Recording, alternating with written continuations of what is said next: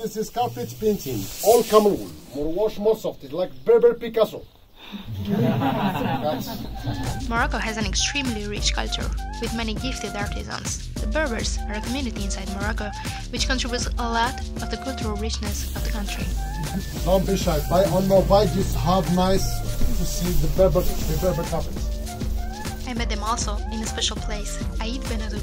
Listed as UNESCO World Heritage Site, it's a place where a lot of famous films were shot, like Game of Thrones.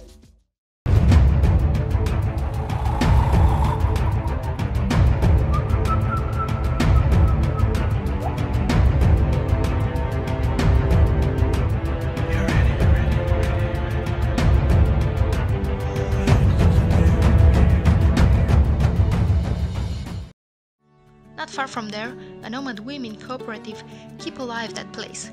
They make handmade carpets using an ancient technique.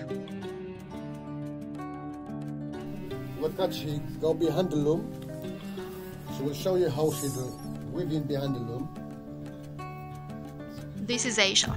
What is special about her and the other women from the cooperative is the fact that they are doing this alone, without any help. They are artisans and businesswomen at a time. And when they are in the mountains, they don't want money back. They exchange their carpets with food and clothes, because they are nomads.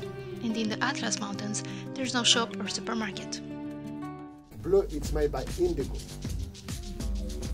And the orange, it's henna color. Green, cabbage, mint, and alfalfa. Yellow, it's saffron. And red, it's poppy flower. And the black, it's mascara. And what is the most important, they keep the tradition alive and promote it in the whole world.